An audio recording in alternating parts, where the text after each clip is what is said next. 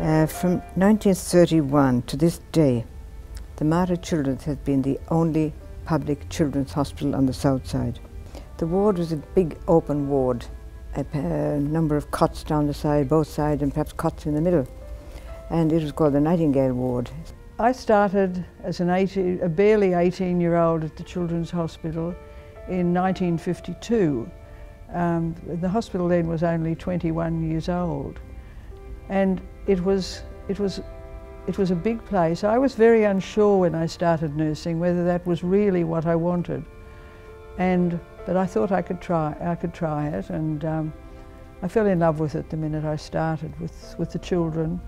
Most of our contact with patients was just getting to understand children, and that was I very quickly learned that this is where I wanted, in the hospital and as nurse, was where I wanted to spend the rest of my life. The pharmacy was beside it for a long time, so I've seen a lot going on there. In fact, we used to have a window which opened into the casualty department in the early days, and we could look across there and see Sister Mary St. Bernard looking after the children and chasing up the ones who were running away because they knew they were going to see a doctor and they didn't want to.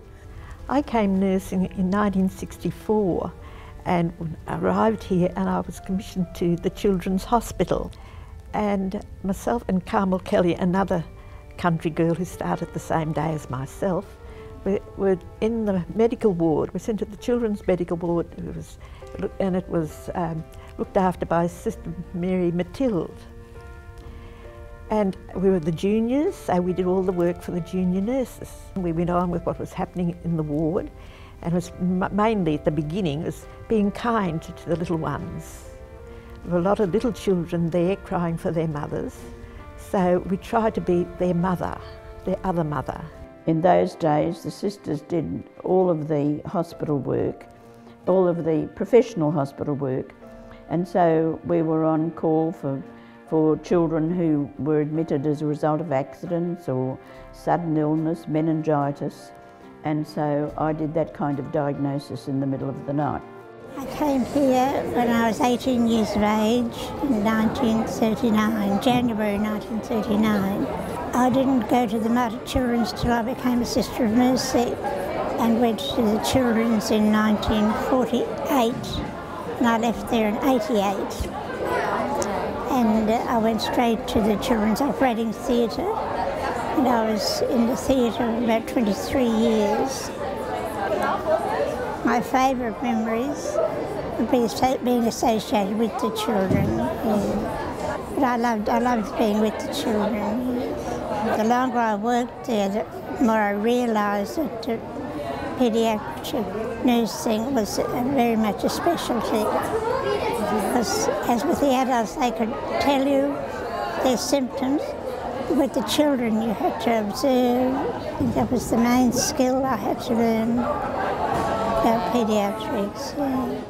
I was very close to her, and I just loved walking into a ward and seeing her bending over a child and the way the child and the family were responding to her. In the middle of my nursing training, and I actually was one of the lucky ones that was assigned to the children's for a year. And I loved kids and just was so delighted to be down there. I think that the Mater Children's Hospital should be proud of its achievements in looking after these kids. When that extra yard was needed, the staff at the Mater would always do it. It may have been something that had to be done in a hurry to ensure that the child's management was appropriate, or it may have been to research a particularly difficult problem. And I'd like to hope that the Sisters of Mercy are proud of the work that we've done. We're certainly proud of it, and we enjoyed working in the spirit of the Mater as well. Started here as a very young nurse, very shy nurse, who'd worked in a couple of hospitals, wanted to work with children, so came here and met the lovely Sister Dorothea, got a job and have been here ever since. So my very first day sitting in baby's ward, the supervisor came past and asked me my name, and when I gave her my surname she said, no, I'd like your first name, so I told her my name was Anna. And she introduced herself by her first name and said, welcome to the Mater. And I guess that was really different for me. I knew from that point on that this was no other hospital I'd ever worked in. The Mater Children's Hospital was a smaller, friendlier hospital. They're almost a boutique type of hospital where you tended to know most of the other doctors, and if you needed something done you could ring up and organise it, and there wouldn't be layers of people to say no. So it had a very nice atmosphere, and that's continued into this hospital. Well, I think everyone has a lot of respect for each other, and even if they're not the best of friends in the workplace, they sort of prioritise the patient's needs above their own, and get on with the job and make sure that the patients have the best care that they need at the time. And I think there's a lot of value and respect between, you know, different disciplines, so medical and nursing, and I think we value how we work together as a team. It's the atmosphere that you hear and that you see and you're involved with. I mean, the staff are just phenomenal staff. Their attitude to everything, it's the teamwork that they have. You just can't fault it, you know. It's a wonderful place to be. Family atmosphere. So the volunteers have been amazing in my time here at the Mater Children's, and we have particular volunteers that come to work every week and they contribute to our team significantly, and they're sort of part of the family, of our ward families. There is something special about a Mater way of doing things, an ethos that certainly is passed on from the Sisters of Mercy, but it's just as much about the people that have been part of the Mater story for decades. There's also a way, I think, that the community embrace Mater and make it theirs as well, and that puts a unique touch around what happens at Mater and what has happened for over 80 years. We had one wonderful thing, and they were fates that I think all of us will remember. The sisters crocheted and knitted and did all sorts of things, and the friends in the community brought in fruit and vegetables and other saleable goods, and it was a day of excitement when we had the fete. Well, we had fetes. We'd have fetes every other day. We're always making cakes and jams and pickles for these stalls. My association with the Mater goes back a long way, actually. I was a patient in the 60s here at the Mater, and then I had my first job as a doctor was to come to the Mater Children's Emergency Department, and I guess that sort of formulated my sort of desire to do paediatrics. It is a wonderful thing for you know, as a professional, as a doctor, to live through that experience. And in fact, I had a guy come to see me with his child, and he said to me when he saw me, he said, I saw your father when I was a child. And I said, really?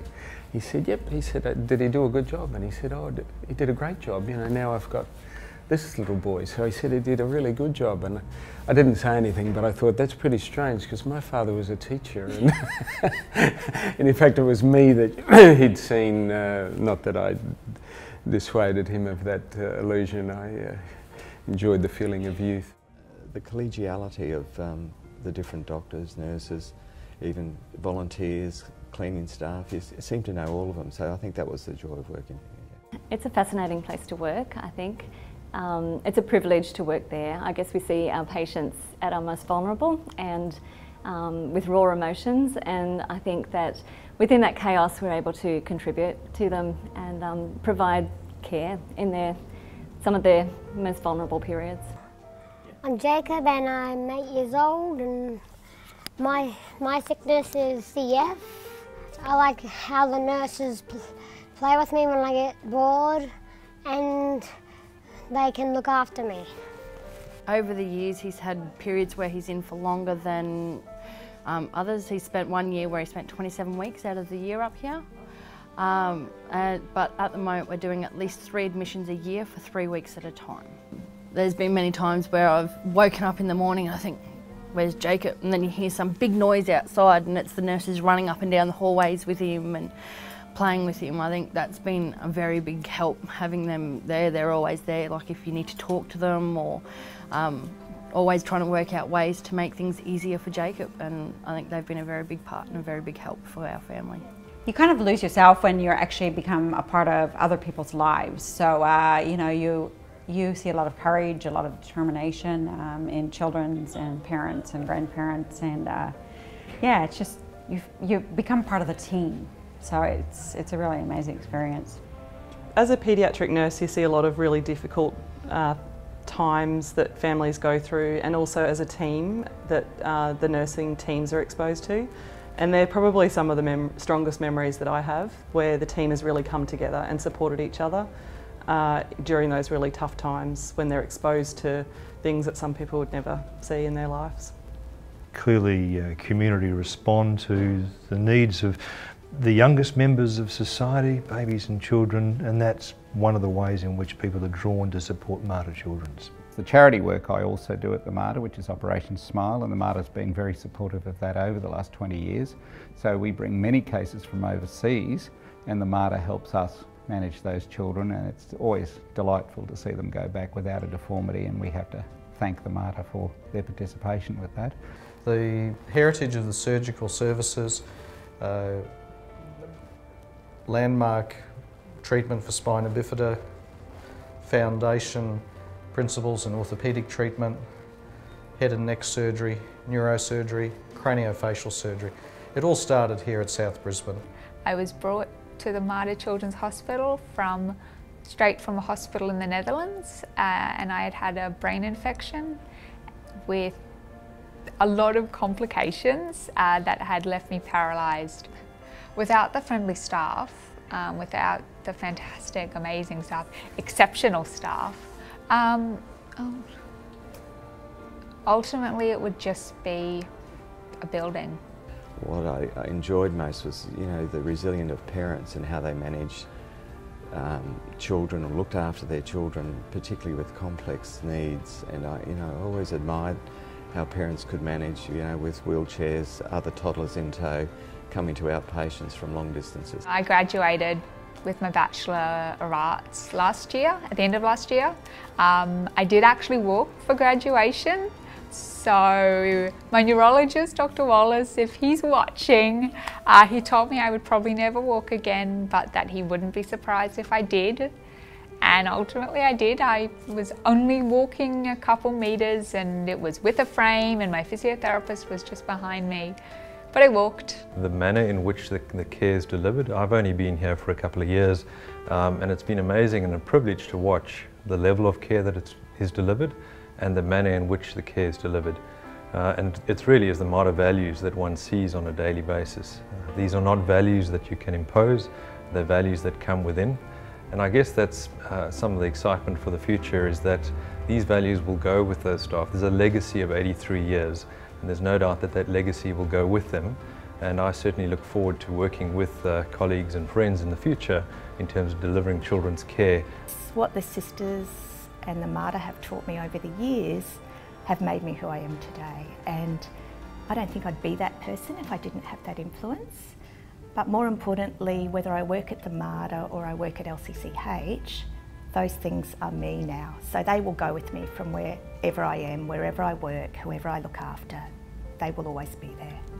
It's been a great place, and some of the best years of my life have been here at South Brisbane. I think the challenge for all Mater staff, whether we're working in the Mater Children's or Mater Mothers or anywhere else, is to carry on the way that the Sisters of Mercy delivered care. Their focus, not surprisingly, is on mercy, on compassionate care, on really understanding the individual that they're caring for, understanding their social circumstances, and delivering not just technical care of high standard, but genuine care, genuine empathy, and really going that extra mile. I believe that all the staff working here, they give of themselves so generously, and with their time and their experience, but it's their great love for the children. Treasure your heritage, treasure what you've learned, keep the values, because they will be very useful anywhere you go, and they will impact on people's lives. I know that the values and mission of the Sisters of Mercy are as alive today as they were back in 1931. The practices of the past have changed, they had to change, but the mission endures through the great people of the Mater today. They carry the mission, and I am content to look into the future.